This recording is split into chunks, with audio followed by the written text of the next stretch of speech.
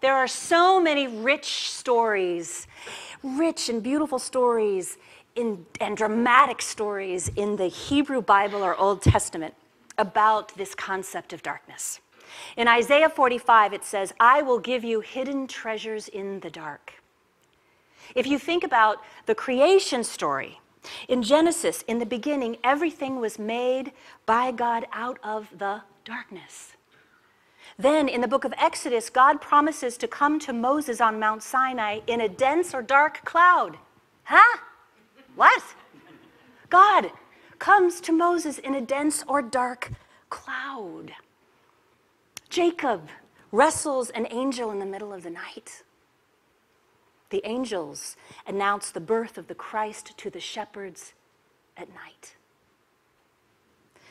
Throughout all of these ancient stories, God, Spirit, divine light is always present within the darkness.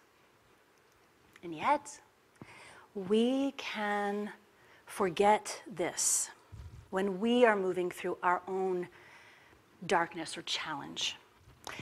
Take, for example, I think something we can all relate to, the concept of failure. So many of us are afraid of failing, so much so that often we unconsciously hold ourselves back from a greater experience of light in our lives to, sort of protect ourselves from that experience of failure. We can easily equate failing at something as something bad or wrong.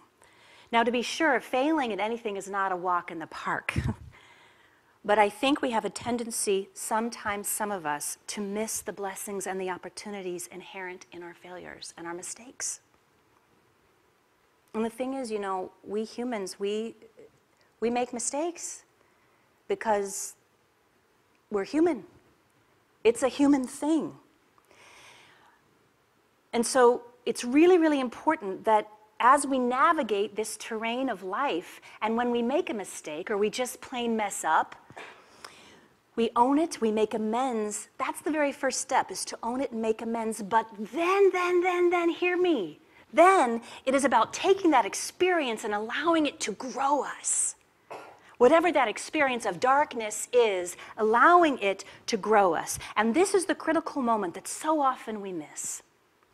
Because, golly, we can fall down that rabbit hole of blame, shame, and regret, and honey, that is a whole lot of drama. And a lot of times it can last a long time.